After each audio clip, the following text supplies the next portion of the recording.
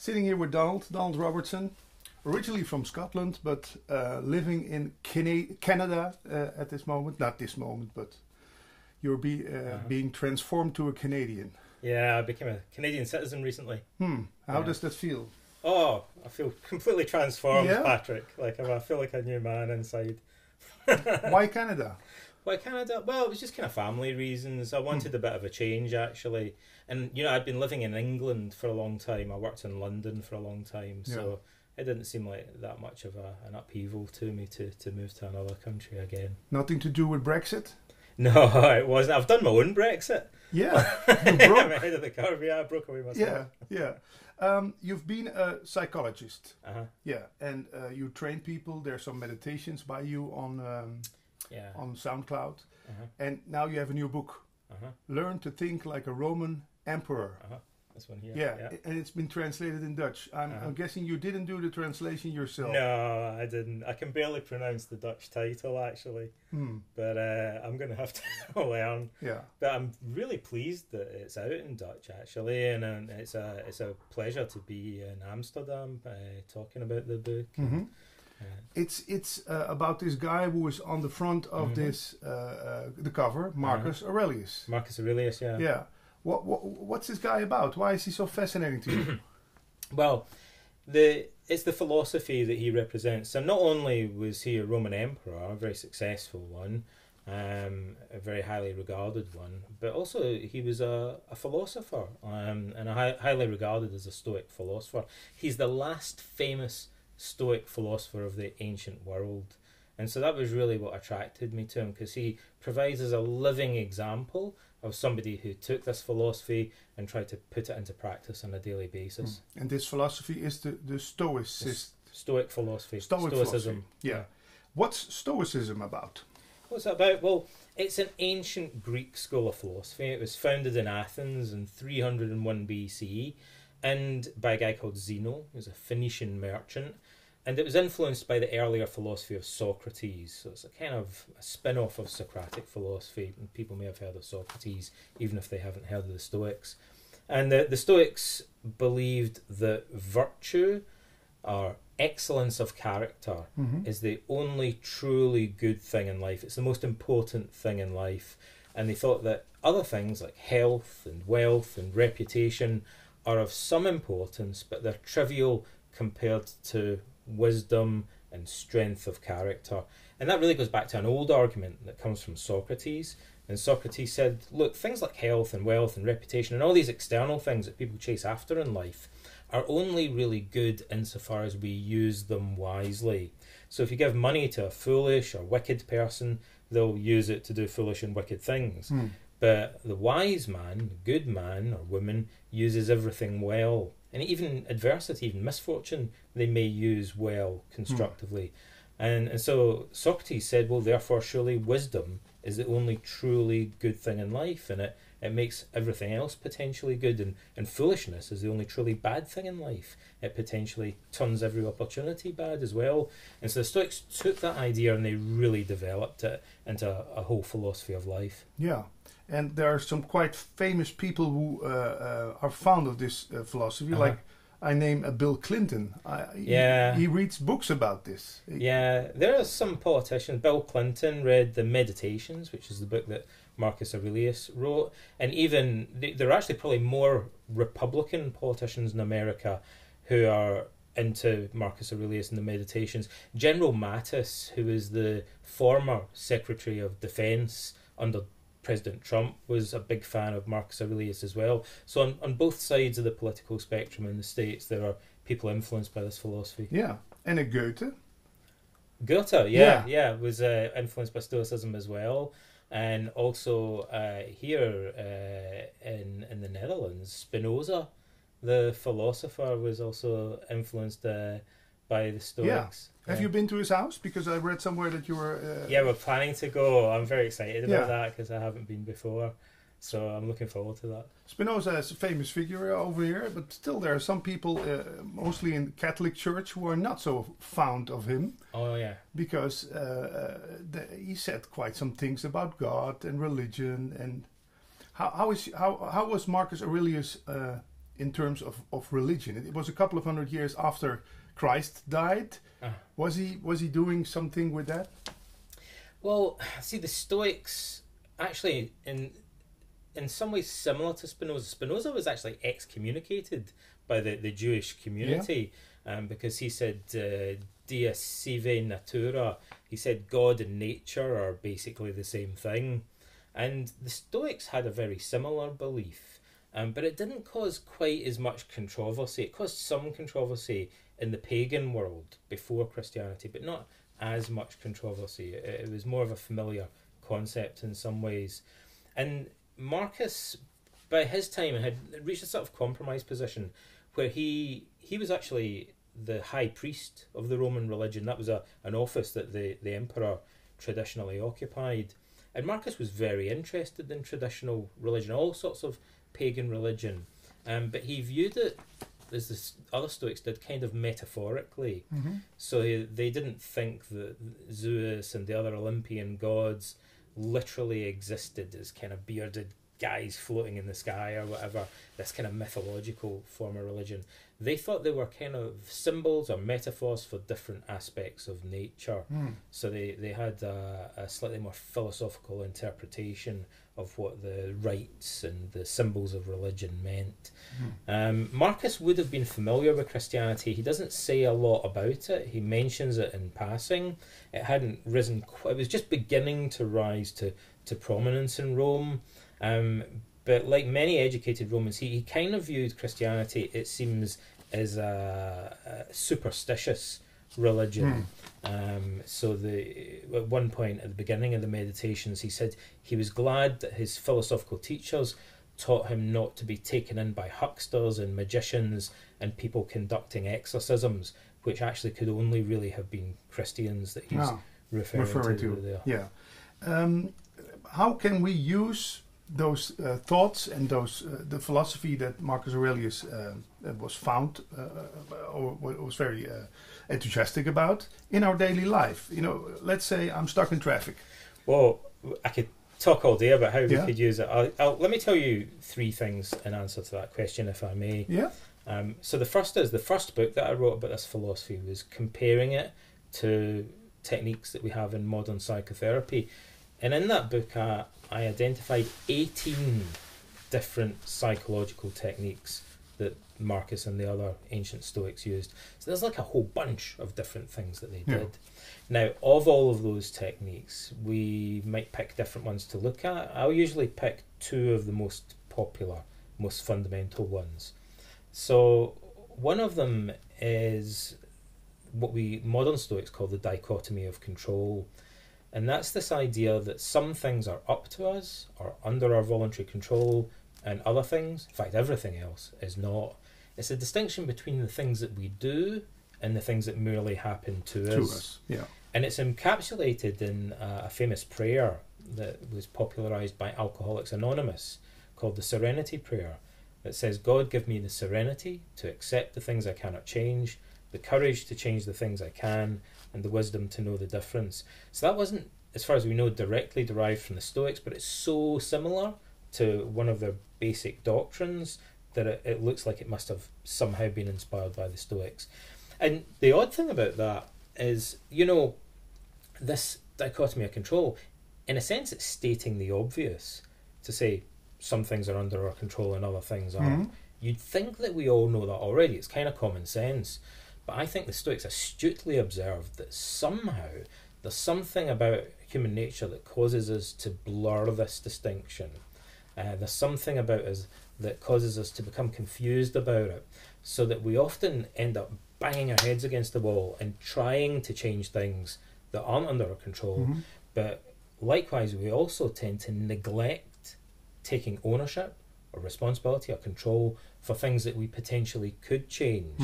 And as a psychotherapist, I see many kind of concrete examples of that on a daily basis. So I think you mentioned as your example being caught in traffic. Yeah, it makes me very scared. When I'm caught in traffic, I immediately looking for the exit. Yeah. You know, I think, oh, I'm stuck here. I can't get out. So the Stoic in that situation, the first thing that they would do, and there are many techniques that they might use, but the basic one would be to notice the things that they're getting upset or frustrated about and ask themselves, is this up to me or is it not? Is it an action that I'm performing, or is it something I'm observing or that's happening to me? And if it's something that's merely happening to me, I should learn to be more emotionally resigned and more accepting towards it, view it with a greater sense of detachment.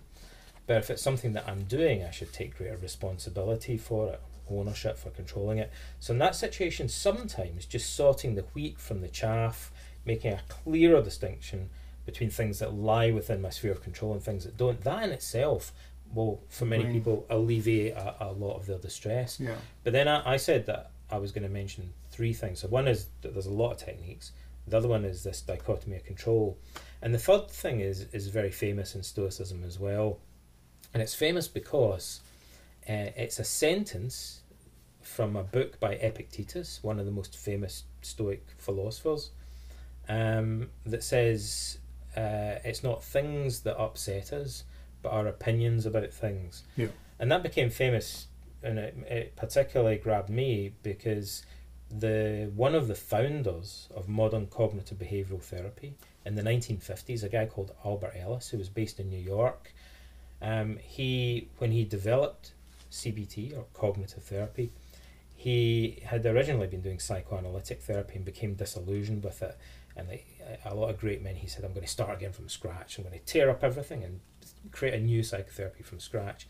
And he'd read the Stoics. Mainly he'd read Marcus Aurelius and Epictetus.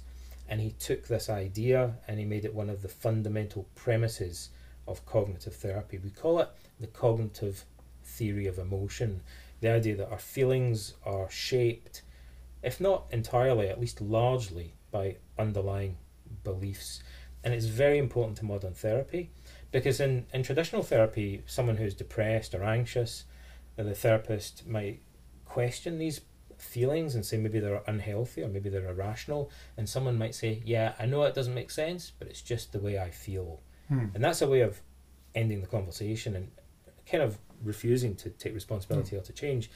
But the therapist like Ellis might say, well, actually, it's not just the way you feel, it's also the way you think, because your feelings can't be separated from your thoughts. But still, when I'm at school as a young kid, they expect me to form an opinion about the stuff that happens in the world. You know, they ask, okay, today was an earthquake in Japan. What do we feel? What do we think about that? And everybody goes, oh yeah, shouldn't that have happened? And who's responsible? Whatever, you know. So do you mean to like have opinions about world events that are outside of your direct sphere of control? It's been taught to me that I should have an opinion about the things that happen around me. Is that then maybe a wrong way of teaching? Well, what the Stoics would say, and this is the kind of where their philosophy becomes a little bit more nuanced, they would say it's okay to assign some value to external events. So they have this technical jargon where they say that we have preferred or dispreferred indifference. And what they really mean in plain English, and they use this technical jargon to express it, is that it's okay to care about the external world. It's okay to care about the environment and world politics. Yeah. It's okay to prefer one politician over another, as long as we don't care so strongly about it that we become distressed and frustrated and upset. And in a way, I feel that the essence of Stoicism is actually striking this balance between caring about something but not becoming worked up in a lather and upset about it. So, and that comes down to recognizing that we want, or we prefer it to be a different way, but we recognize it's not directly under our control. And that allows us to have just the right amount of detachment from it, so that we're not completely indifferent to it. Okay. But we're not kind of banging our head against the wall and struggling with things emotionally. Yeah. I wrote down some things I read about Marcus Aurelius. Everything changes, nothing is permanent. That's something that has been said in Buddhism, in non-dualism. Could we say this guy was really spiritual? Yeah, definitely, I would say so. Well, like I said, he was a high priest, right? Yeah. And very interested in religion. And the Stoic philosophy is you could view it as a very metaphysical, a very spiritual philosophy of life.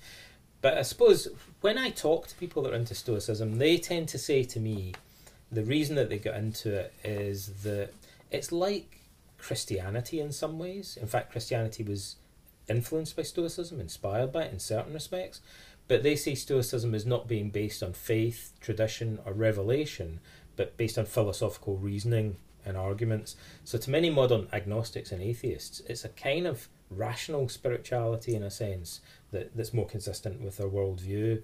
And the other thing they tend to say is that it reminds them a bit of Buddhism or Hinduism, but it's like a Western version. And so for some people that they're more comfortable with that because it fits in more with their existing cultural norms and values. Yeah. People are, how we call it in English, people make mistakes. This is no surprise. That would be a thing that Marcus would have said. So don't get surprised by that people are being mad at you, jealous, whatever. I'm really glad you mentioned that one. It's one of my favourites, and it doesn't come up that much. But one of the things about the Stoic sage, or the wise man or woman they call the sophos or the sage, is so the Stoics like to ask this question: what would the ideal wise person look like? How would they respond? It's like a thought experiment they like to play to give themselves a sense of direction. And one of the things they say is, well, like the sophos, the wise man or woman, wouldn't be surprised or shocked by as many things. And they very astutely observed that when people get upset, they often say, I can't believe this. I can't believe what that guy did. How could this have happened to me? And when we look at someone saying that, we think, but the thing that happened to you happens to other people in life. So they got their wallet stolen, or their girlfriend or their boyfriend slept with somebody else. Yeah. Can't believe it. How could this possibly happen? So Stoics thought this is a kind of bogus surprise in a way, or we should kind of know better. Like, it may be that we weren't expecting it to happen on that occasion, but we should nevertheless know that things like that happen to other people in life. So if it's happened to other people, it shouldn't be a huge shock if it happens to me as well. So the Stoic wise man is kind of prepared for these things and less surprised by them. He has more of a kind of c'est la vie attitude towards them. That's how it is, attitude, or without lows, no highs, or he was part of the Roman Empire. I just looked it up on Wikipedia. That was quite an empire. Oh yeah, it was a huge empire. Under Marcus, it stretched from the Atlantic, from Britain, all the way to Syria, into the Euphrates River in the east, and from the north, from the Danube and the Rhine, it stretched all the way across the Mediterranean to North Africa and ended at the Sahara. I can imagine that he didn't get that by asking. They had to fight for it. Yeah. So we could... Do we see someone here who murdered people? We see like a warrior and a soldier. He kind of was, and I have to qualify this by saying when we talk about the history, right? You could say we might be idealizing Marcus because we only have a handful of historical accounts, and they're probably biased in some ways, and there's some contradictions and so on. But overall, Marcus is portrayed as an unusually wise, benign, merciful Roman emperor. He's not like Nero or Caligula or one of these kind of crazy, aggressive emperors. He was renowned for avoiding political purges. He was throughout his reign spent a lot of time engaged in warfare, but he wasn't a soldier by training. Unlike some other Roman noblemen, he hadn't served in the military, and it seems that he engaged in warfare reluctantly. The two main wars that he fought were both instigated by first the Parthians and then several tribes in the northern frontier invading Rome's provinces or its allies, its client states. So he was responding to invasions from barbarians across the Roman frontier. Okay. And personally, I would say his way of dealing with those invasions was to try and stabilise the regions through diplomacy, whereas other Romans probably were frustrated with them. They would have rather seen a more hawkish and aggressive response. Yeah. So he was not like he's portrayed in Gladiator, that he was watching all those bloody fights and with a smile. Oh, that's probably Commodus and he is in Gladiator at the beginning. Marcus Aurelius, he's played by Richard Harris, and then Joaquin Phoenix plays Commodus, his son, who was bad emperor and much more kind of violent. Actually, Marcus talks about the amphitheatre and the gladiatorial matches, and he says that he doesn't like them. He seems to find them cruel and tedious. And supposedly during his lifetime he required that the gladiators fought with blunted weapons. So not all Roman emperors were bloodthirsty. Okay, that's a good thing to have touched upon, because you could think, well, yeah, he can say it, but did he practice it? Huh? Did he just kill people for fun? That was not the case. As far as we can tell, he didn't like that. Let me just tell you a little side note about that. We're told children in the Roman world would dance on tight ropes to entertain the crowds at some of the festivals and so on. And Marcus introduced a law requiring them to have safety nets. Because he thought they can dance, but it shouldn't be dangerous. Yeah. So he was, it seems, like a man who was concerned about people's safety and not bloodthirsty like some Romans. Okay, I hear a little noise. Do you have a phone with you or something? Maybe we could put it on flight mode. Yeah. I think there's something a little. Glad they didn't have mobile phones in the Roman Empire. Maybe if we put it. Okay. Thanks. On flight mode now. So, what is stress to you? Are you stressed sometimes? And what does stress you? Yeah, I think everybody gets stressed. It's natural to experience a certain amount of nervous arousal. And actually, even the Stoics, way ahead of their time in recognising that. And like the Stoics and modern cognitive therapy would say, what matters is how you respond to that initial stressful reaction. The Stoics said, look, if someone walks up behind you and goes, boo, your blood pressure will shoot up and you'll get tense. Yeah. The same, there are many things in life that would naturally cause a stress reaction. But what matters is whether you dwell on it and ruminate about it and make it worse by the way that you think about it. That's where you can exercise your voluntary control. Yeah. Change things. It's not your first book you wrote. No. Well, what makes this book different from the earlier books? This is the 6th book that I've written, and the others were on philosophy and psychotherapy. I've written another book that's an introduction to Stoicism. It's called Stoicism and the Art of Happiness. And so I was asked to write another one, and I thought, well, I can't. I've already done an introduction. There are other people writing introductory books. So I want to write a beginner's guide to Stoicism, but somehow I need to make it different. And I decided to make it different by forming it around anecdotes and stories about a real historical individual. Because I figured the best way to learn about practicing Stoicism is to look at somebody who actually did it, like this guy here. And he happens to be the most famous person who practiced Stoicism. There were other ones. Seneca? Seneca, also very famous. Epictetus, quite famous. Cato, another famous Roman statesman. But we know more about Marcus because he was emperor, so there are several histories of his reign. So overall, we have more details about his life and character. Yeah. And did the people, the Stoicists, do they believe in determinism? That you came today, was it always the case that it would happen, or was it just coincidence? The Stoics had this metaphysical, sort of theological view called pantheism. So they believed that the universe as a whole, the whole of space and time, is like a single organism, and it's kind of a divine being, and we're all like cells within its body, or as Marcus puts it, like organs or limbs that are part of a greater whole. And they thought wisdom consists in always kind of looking at the bigger picture and trying to view our lives within this broader context of time and space, a kind of God's eye perspective on things the wise man or woman has.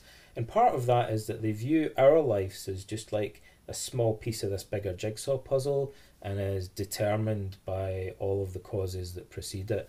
So unlike Plato, who had this theory of forms, Plato believed there was a metaphysical world behind the scenes, as it were. The Stoics thought the material world was the only world, but it was sacred when we think of it in its totality. And they thought, therefore, there's no kind of sneaky way of influencing it from outside. Everything that happens is determined by the whole and by the events that precede it. So they were determinists, but they were a type of determinist called a compatibilist. So that means they believed in a sort of freedom, but a freedom that's not incompatible with causal determinism. So they thought to be free, you don't have to be free from causes that explain your behaviour. Mm-hmm. You just have to be unobstructed from exercising your behaviour. Yeah. So your hands aren't tied, but there's an explanation for why you're acting the way that you do. The big question that always pops up in these kind of talks when I'm with a philosopher or with a non-dualist, is there such a thing as free will then? Do I make mistakes? Do I have a choice in what I do and what I don't? I think this is a tricky philosophical question. I'll tell you how I'll answer it, how the Stoics would answer it. So like I say, they're compatibilists. So they would say, look, freedom exists insofar as we can exercise our will without it being blocked or obstructed. If I try to walk to the other side of the room and there's no one tying my hands or feet or blocking my way, then in this ordinary sense of the word, I have freedom.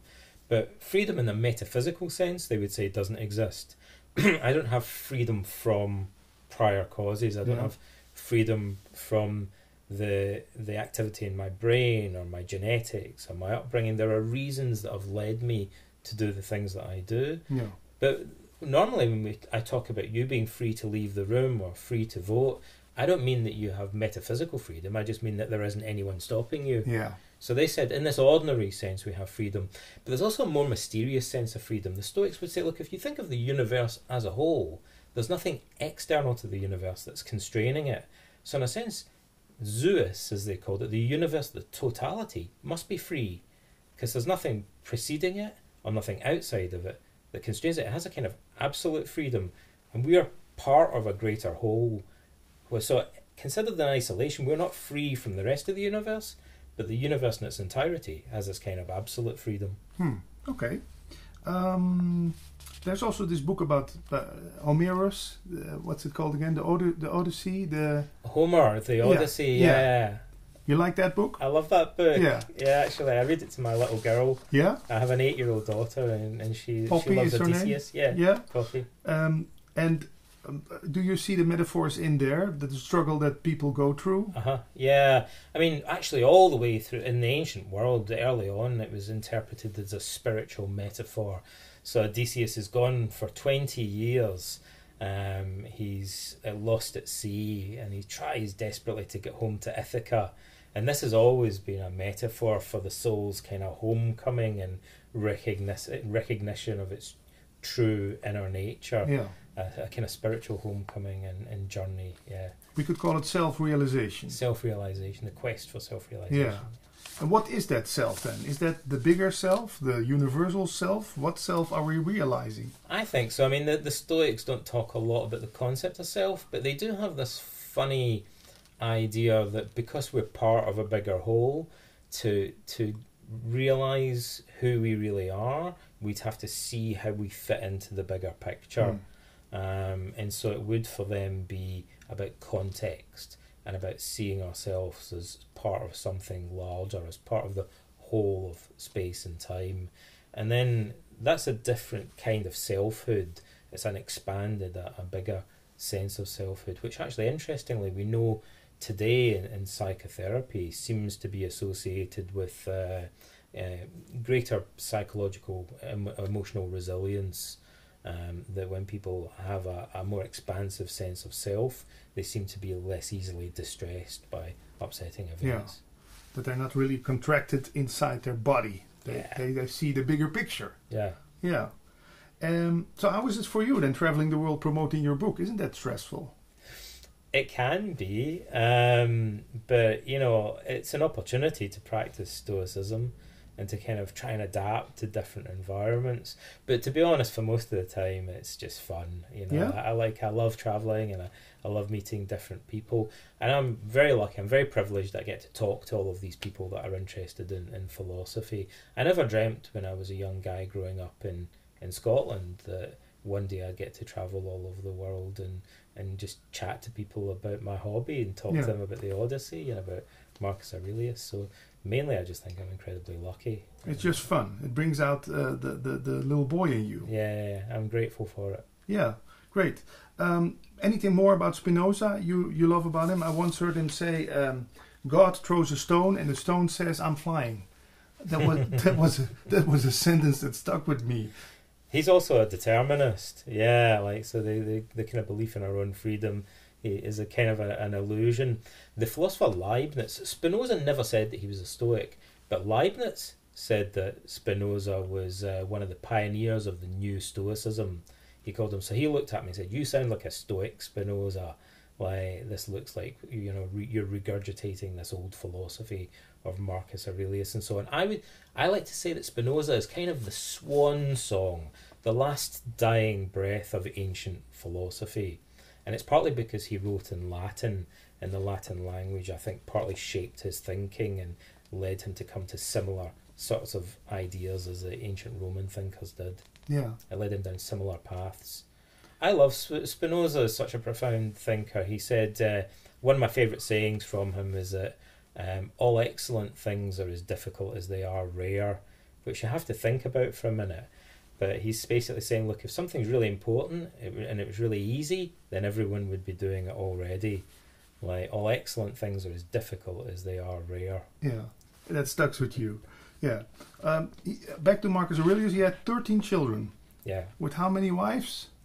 With one wife. With one wife, 13 children. Yeah. Was that normal in that time? Yeah, it wasn't unusual in that time. It's certainly like for a Roman noble to have a large family like that. And it also, sadly, it wasn't unusual that there was a high mortality rate, and about half of those children died before he did. And so, that was something that he mentions a little bit, and we know that, he struggled with, was having to witness the death, sometimes at quite an early age, of some of his own children. And he also, we should say, to put his life in context, lived through one of the most terrible plagues that's afflicted Europe. It's estimated that 5 million people died during what became known as the Antonine Plague, after the dynasty that he was part of. And we don't know for sure, but probably maybe Marcus died from the plague, quite possibly, and several of his friends and mentors probably did, and maybe some of his children died from the plague as well. Do you think he stayed faithful to his wife, or did he have side wives? I think he took a concubine, if I remember rightly, after his wife died. She died a few years before he did. But I suspect that he was faithful to her. He talks in the Meditations, his book, gives us a very privileged insight into his character. Because unlike many great men who wrote books to create an impression, the Meditations appear to have been his private notes. And in fact, there's certain features of the text that seem to indicate that they probably were never intended for publication. And in that book, he talks about that he was grateful looking back, that he'd remained a virgin in his youth for longer than other young men had. He'd remained chaste, and that he'd had the strength to resist sexual desires that he had for certain other people. So he was fairly self-controlled and chaste, and looking back on his life later, he felt that had been a good thing. So some people say that he didn't write that book on his own. There was another one who wrote it. What's his name again? Epictetus. Did they say that? Yeah. He was just rephrasing what he learned from him. He's certainly, there are some passages where he's quoting Epictetus, not loads, maybe like about 6 or so out of like several hundred. How did they think about sex, the Romans? Was it just as free as everyone here in Holland thinks it is, or? The Stoics were known for the Greeks were potentially had much more liberal views about sex, and the Stoics in particular kind of were pioneers of free love in a sense. The early Stoics thought there should be no prohibition against adultery, interestingly, and they thought that people should be able to sleep with whomever they wished. And interestingly, we know that the Romans later tried to remove those passages from their text because Roman morality was a little bit stricter. But to be honest, in his adult life, I don't feel that Marcus had much time to kind of dwell on sex. He had a lot of children, but for a lot of his reign anyway, he was probably separated from his wife, and he was probably pretty preoccupied fighting this war on the northern frontier. Not a normal marriage. It wouldn't have been a normal. It would have been this kind of military marriage where he was really separated a lot of the time, and also he was quite a sickly man. He was known for being quite frail. He seems to have had chronic chest and stomach pains, and we don't know what he had, but some scholars think maybe he had chronic stomach ulcers, and he was known for being quite physically frail. How old did he get? Oh gosh, let me think now. I think he reached round about 60, if I remember rightly, which wasn't too bad. No, and certainly the time that he lived, several of his friends and associates died at a slightly younger age than he did. Average age would be 40 or 45 or something. Probably during the plague and the wars. Yeah, it went down, and it would have been about that. When I take a look at you and then I look at him on the book, I see quite some similarities. Do you want to be Marcus Aurelius? Yeah, I don't think I started off. I think I started to turn into him. I've started to evolve with the beard and you don't have the curly hair, but you. Yeah, my hair needs to be a bit curlier. I do look up to him as a role model. You know, he's one of my favourite philosophers, and certainly I try. One of the things that the Stoics teach is that we should find role models and we should try and figure out what we can learn from them and emulate. Marcus's role model was his adoptive father, who was his predecessor as emperor, the Emperor Antoninus Pius. And he says he views himself, even 10 years after Antoninus had died, Marcus says he views himself as a disciple of his father and trying to really study him and learn what he can imitate from him as a man and as an emperor.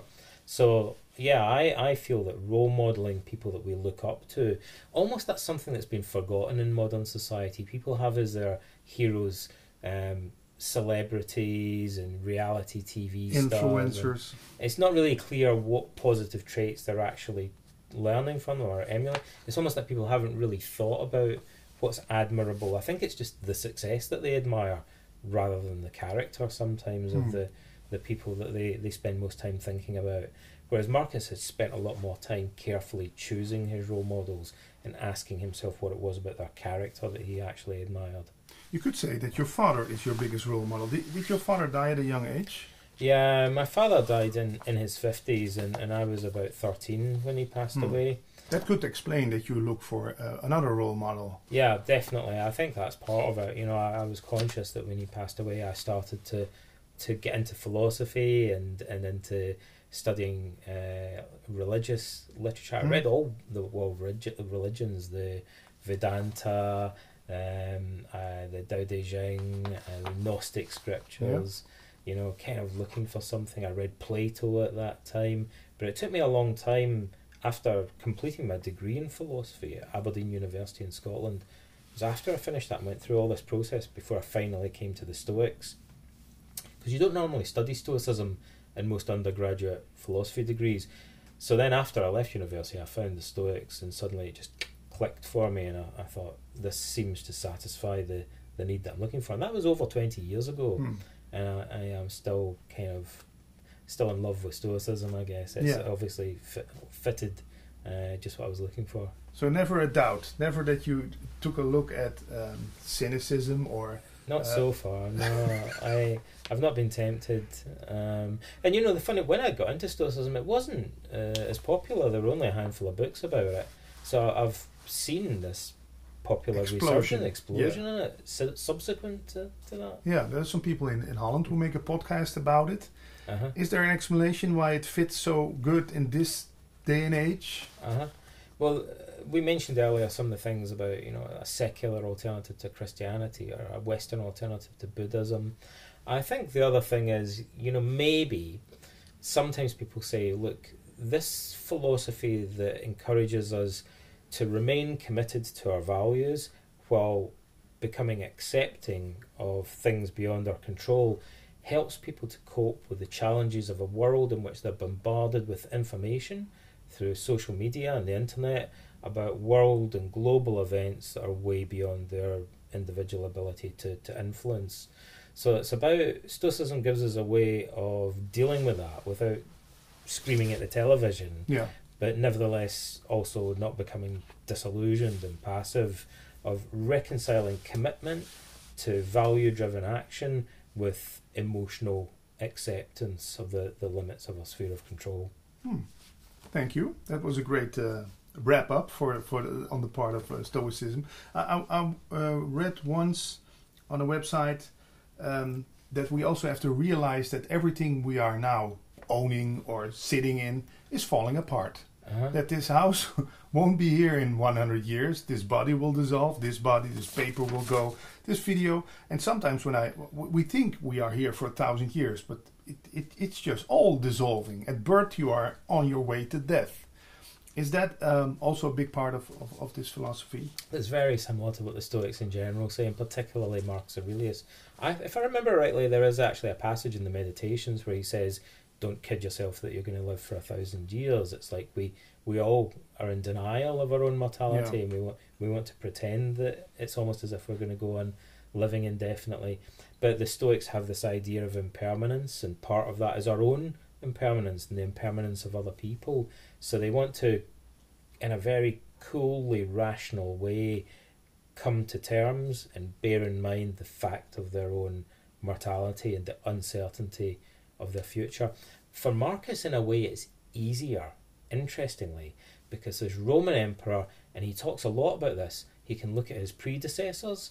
And a good example, as I mentioned earlier, he knew Hadrian, the more famous Roman emperor, when Marcus was a young boy. I think Hadrian died when Marcus was round about 15 years old. Now, as a grown man, as emperor himself, Marcus could look around and say, I remember Hadrian, what he was actually like. I went boar hunting with him and things when I was a young guy. Now all that are left of him are statues and stories in history books. He's like a historical era. And now, the guys that I talk to about him, some of the young officers under my command, have never even met the living Hadrian. They only know him as statues and stories in history books. And he would then be able to say, one day they're going to say the same thing about me. They're going to talk about the reign of Marcus Aurelius as if it was a period in ancient history. And I think he would remind himself of that frequently. And it was easy to do because it brought responsibility then. Yeah. He knew he had to do the right thing. He had to do the right thing, and he also realised that he couldn't control the future, and he didn't even have he was very aware of the limits of his control also as emperor. He couldn't just do what he liked. And easily, if he made a misstep, he would be assassinated, or there would be an uprising against him anyway. Scary place to be. He says in the Meditations that he should be satisfied if he can move one small step at a time, as long as he's moving in the right direction towards his true values. So how come the Roman Empire fell apart? Oh, that's a big question. Nobody knows for sure the answer, but one theory is that the Romans weren't able to protect the frontiers. They overexpanded. Maybe if Marcus had been able to follow through his plan and create 2 new provinces of Sarmatia and Germania, he would have been able to stabilise the northern frontier. But after he died, his son Commodus said, I'm not hanging around here. It's too dangerous, on the frontier. There's plague in the army camps. We could get overrun by barbarians at any time. I'm going back to Rome, where it's safer, and they've got hot and cold running water. Yeah, and grapes. Yeah, they've got grapes. They've got gladiatorial games. And so Commodus, having lost the trust of the army and the Senate, did what many Roman emperors did, and in order to maintain his authority, he became like a celebrity. So it's almost like a moral for our times. He became like a reality TV star. He threw money at putting on games and celebrations because he wanted the people to love him, even though he hadn't done anything to deserve their respect. The modern day influencer. He was a sellout, yeah. Yeah. Like an influencer maybe in some ways. For who is this book? Who should buy this book? Well, I mean, anyone that's interested in Marcus Aurelius or the Meditations, which is quite a lot of people, right? I like to think that for some of those people, they'll get twice as much out of the Meditations once they read about his life and the structure of the philosophy that's underlying it. And also, I think for people maybe that haven't come across Stoicism, that might be looking for a philosophy of life, like we mentioned earlier, maybe a Western alternative to Buddhism, for instance, this would be a good introduction to it. I like to say, imagine, I feel very privileged, like I'm just introducing people to something that I know is really awesome. It would be like if someone said they were interested in English literature, but they'd never heard of Shakespeare. And all I was doing was saying, you should check out Hamlet. It's like, yeah, it's pretty good. I feel like that with Marcus Aurelius. Like, I have no qualms about selling the philosophy. It's one of the all-time classics of self-help and spiritual philosophy. So almost anyone that's introduced to his book will come away thinking there's some profound stuff in it. And I'm just like curating that or introducing people to it, which I feel is an easy job to do. Yeah. And your tattoo, does that have anything to do with earlier times, Roman Empire, Greek stuff? Well, this is Celtic. Scottish is a Celtic design. It's a dragon, and it was my little girl, my daughter Poppy. I asked her what sort of tattoo I should get, and she said, "Get a dragon, Daddy," because one of her favourite stories is an English folk story called The Lambton Worm, about a knight that fights a dragon, and I would tell her that story every night. And when I was telling her, I wove in lots of little anecdotes about Greek philosophy alongside this English myth about a dragon. Yeah. And so that's kind of what it means to me. But it was something that she chose for me. Oh, nice. You could see all those stories about all those ancient heroes as a metaphor for the struggle that everyone goes to. Mm-hmm. You, as a child, everything is allowed if you're in a nice household. Then you get really self-conscious, you get in this sexual drive, you have to get the attention of the other sex. And then around, as in my story, around an age of 40, you get to think about, it's not about gaining, it's about giving. And then things that were important, let's say 10, 15 years ago, aren't important anymore. Do you see any similarities in the story of the life of Marcus Aurelius for that applies to everyone? Everyone growing up, reaching old age. I think so. I mean, he went through a number of transformations in his life. You know, he started off. Interestingly, he wasn't perfect. He tells us himself that he struggled with his temper as a young man. He was angry. He was angry, and I don't know why, but maybe it might have been connected with the loss of his father at a very early age. And one of the things he was angry about was the kind of pretentiousness and the superficial nature of life at court under Hadrian, who was surrounded by these sycophants and sophists. Marcus couldn't tolerate that. Like, he thought they were all phonies and he didn't want to be any part of it. And I think he was only really ultimately persuaded to become emperor because Antoninus Pius showed him there was another way of ruling where he could live more simply, more honestly, and more down to earth, even though he was in the imperial palace. There's really a self-improvement hype going on over here in the Netherlands. Everybody wants to make the best version of their self. Do people find a lot of worthy information in this book to make the best version of themselves? Yeah, I mean, that really is at the heart of Stoicism. It's very much self-improvement in that sense. That the Stoics say the goal of like all ancient philosophies in Greek and Roman times were understood in terms of how they defined the goal of life, the most important thing in life, the meaning of life. And so the Stoics, they say the meaning of life is arete, which we translate as virtue, but really it means excellence of character, like realizing your potential in life. Yeah. The Stoics said it's like we're a piece of half-finished poetry. Nature has handed us the ability to use reason in daily life, but we do it badly. And we have a kind of duty to ourselves to use thought, consciousness, and reason to the best of our ability. And if we did that, we'd become wise. And if we became wise, we'd become virtuous. And we'd have excellence of character. We'd be fully realized human beings. They said no one like that has ever existed, but that we should try and imagine what someone might be like if they existed, and they used reason to its full potential in their daily lives. So make the most beautiful painting you can make of yourself. Yeah, that's a good way of putting it. Yeah. And for who or what do we do that then? Sometimes I think, well, it's all pointless. It's what they say also, what you say in your book. People are not going to talk about you. Maybe a few months when you're gone, and then everybody has forgotten that there was someone like. Isn't it all just a fight against mortality? Making books, making interviews, making podcasts, because we know that it's so. It's just a spark. It's easy to become a nihilist. Yeah. You might look at the Stoics and think, doesn't this point towards nihilism? Yeah. There's this aspect of it that's all about viewing things as small in the grand scheme of things and trivial, but strangely they arrive at the opposite conclusion. They think the things that befall us, the setbacks that we experience in a sense, are small and trivial, but that virtue isn't. And I think that, again, goes back to Socrates. It's this idea that we already come into the world pursuing certain goals. We're already trying it, by the very fact that we're self-aware and we use language and reason, we're trying to grasp the truth. Yeah. And Socrates and the Stoics, I think, would say that anyone that tries to reason implicitly is committed, whether they realise it or not, to trying to reason well. There's no point reasoning badly. No. If you reason at all, at some level you want to do it properly. You want to get to the truth if you're thinking about the world at all.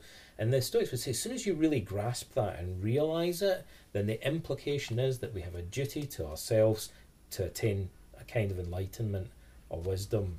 You know, that's the fundamental universal obligation that we really have. And that leads us to the Stoic ideal of wisdom. Yeah. How do they view desire? They thought that most of our desires in life are kind of misguided in a sense, because they thought that by nature, first of all, we're corrupted by the influence of society into desiring things that we don't really need. iPhone. Yeah, like they were very aware of that, even in the ancient world, right? But they'd look at us and think, oh, you guys are even worse. Like, you've been corrupted even more than we have. You're all trying to get things that aren't really going to make you happy. We kind of confuse the means with the end. So like somebody who kind of ends up craving money for its own sake, the Stoics would say money's only of value insofar as you can use it to achieve other things that are more fundamentally important. In itself, it's just pieces of paper or numbers on a computer screen. It's not worth anything. So they said, you guys get sucked into this narrow perspective where you kind of confuse the instrument or the tool for the goal that you're trying to achieve. And if you ask yourself deeper and deeper, what is the goal? It's wisdom, enlightenment. And maybe sometimes money could help you get that, or sometimes it might actually get in the way of getting it. But you need to take a step back and reappraise your fundamental values in order to realise what things you should be desiring. So the wise person's desires are different because they're shaped by this broader perspective that he or she has. And they think one of the traps that we fall into is desiring to avoid pain and desiring to experience pleasure in a kind of crudely hedonistic way. And the Stoics thought that that's a mistake, because sometimes we have to endure pain in order to become healthier and strengthen our character or strengthen our body. So their classic example would be you might go to the dentist or the doctor and voluntarily endure pain because you know that it's going to make things health. better. Yeah. So life is not about becoming happy all the time. No. But see, the thing is that the word happiness used to mean something different. What did it mean? Not a lot of people know that. Like, it meant good fortune or flourishing or well-being.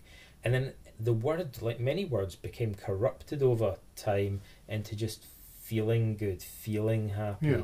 So it went from the real thing to kind of the illusion of genuine happiness. It's still in our language. In English we say hapless, which means unfortunate, and would be the opposite of the original meaning of happy, which would be fortunate or lucky. So the Stoics, the word for the goal, one of the words for the goal of life, eudaimonia, that's very important in Greek philosophy. It means flourishing or well-being. It used to be translated as happiness, but now I think that's a very unfortunate kind of misleading translation, because people assume then that the goal is a sort of subjective feeling, and the Stoics would say no, those feelings are kind of misleading. We need to get the real deal, real health, real enlightenment, real well-being, not just a feeling of pleasure or happiness. Yeah. And what about worrying? Well, that's the modern malady, isn't it? We do a lot of it. Marcus Aurelius was a worrier, actually. Not only a warrior, but also a worrier. He was a warrior and a worrier.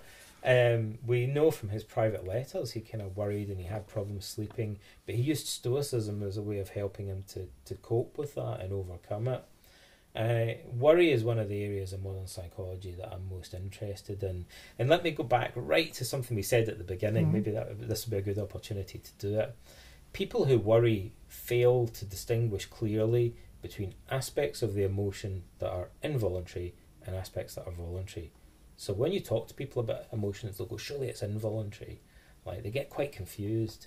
So when someone gets anxious, the initial feeling of the heart racing or the muscles tensing might be they've already happened to you, right? And B, they're not entirely under your direct voluntary control. Yet nevertheless, people try to block them from their mind, to suppress them with drugs or alcohol, to kind of force themselves to relax. So they struggle against these automatic or reflex-like or involuntary feelings, and then they ignore the voluntary aspects of worry. Now, people have some control over the amount of time, for instance, that they spend dwelling on their worries, or the questions that they pose to themselves, or the conversations that they have in their head.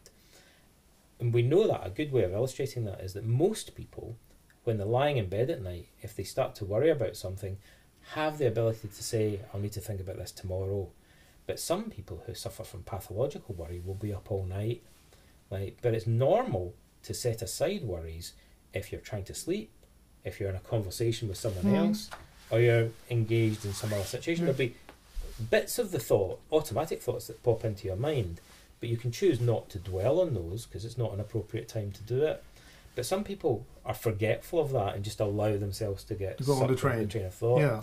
So learning that we have actually some voluntary control over certain aspects of the worry is important, while also learning to be detached and indifferent and accepting towards the automatic thoughts that initially pop into our mind, to make a more nuanced distinction between different aspects of the experience. Okay.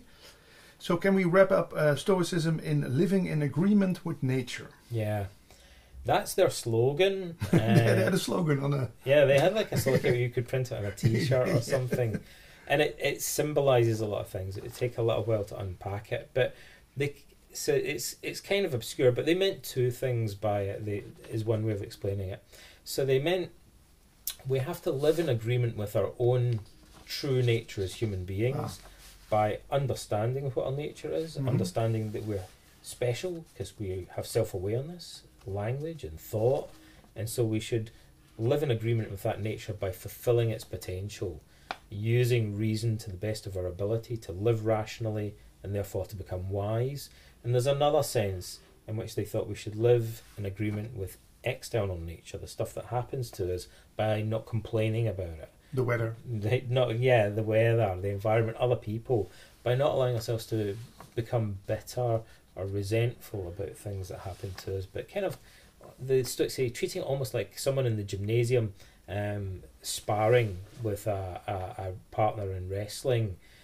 So the Marcus says you don't get angry like if he wrestles you to the goal and you get cuts and bruises. You just think it's part of the deal, and that's how we should view events that befall us in life.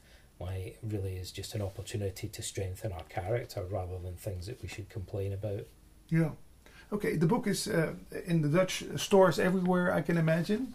There's some more stuff of you on YouTube. Yeah, I've got a lot of videos on YouTube and the podcasts and things. And podcasts, there's a lot of interesting interviews. One final question. How would the Stoicists look at, or how do the Stoicists look at Brexit? It gives a lot of people a lot of trouble, it seems. Oh man, that's a whole you've really opened the can of worms. So I'm going to try and force myself to give a short answer to that. Because the Stoics were also known for being what we call ethical cosmopolitans. And that meant that they believed that all humans, regardless of age or sex or race or gender, were equal. And they were one of the first schools of philosophy to talk about a brotherhood of mankind, of humankind. So they thought insofar as other people have the ability to think, then they're like our brothers and sisters, regardless of what country or race they are. So I think they would have been, in a sense, in principle, pro-European, because they would have wanted to see themselves as part of a bigger unity socially, and to try and foster that sense of a larger community, which I think probably Marcus saw himself as doing through the Roman Empire. The barbarians might not have agreed with that. Actually, they did. Many of the barbarians he fought against desperately wanted to be part on the inside of the Roman Empire, and he resettled thousands and thousands of them within the empire rather than enslaving them or or slaughtering them. So he, in a sense, was committed to this kind of political cosmopolitanism as well, embracing diversity and bringing people all under the same tent. Yeah. Thanks for this very interesting talk. Thank you, Patrick. It's a pleasure to speak to you today. Thanks for visiting Holland. Cheers. It's a pleasure to be here. I'm loving Holland. Okay.